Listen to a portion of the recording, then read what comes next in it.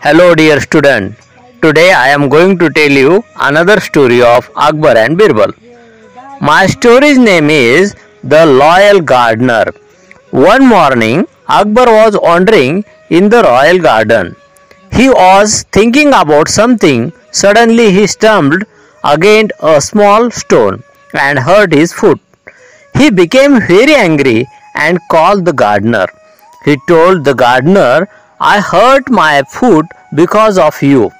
You shall be sentenced to death tomorrow." The gardener became very sad. He went to Birbal for help and told him everything.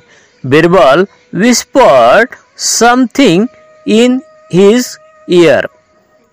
Next day, when Akbar asked the gardener about his last wish, he went near Akbar and spat on his foot.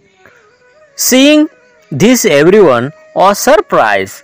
Then Birbal spoke, "Your Majesty, this gardener is very honest and loyal to you.